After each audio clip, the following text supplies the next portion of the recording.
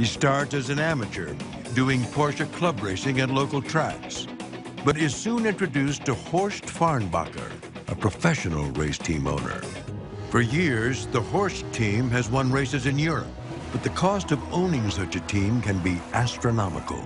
A full season of racing in a single car requires somewhere between $800,000 to $1 million to pay for the crew, to pay for the car.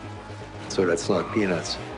The team decides to try its luck in America, but they need an additional investor.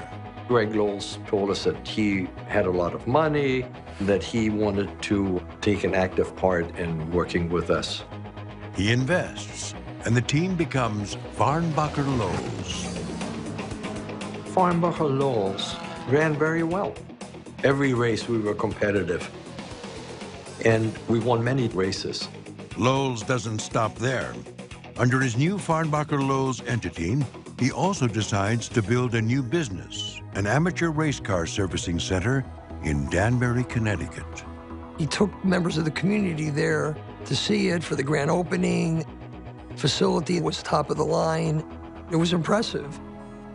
I looked up and I said, this place will never make money.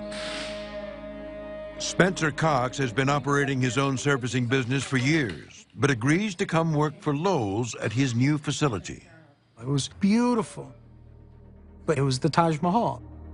The rent was insane. We had porters and helpers and office staff.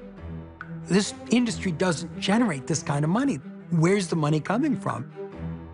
He said he was a hedge fund guy. We figured he just had deep pockets.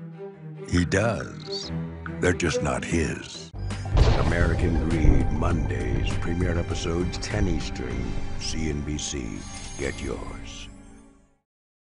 Hey CNBC fans, thanks for checking out our YouTube channel. Here you'll find videos from all your favorite CNBC shows. Be sure to subscribe by clicking right here.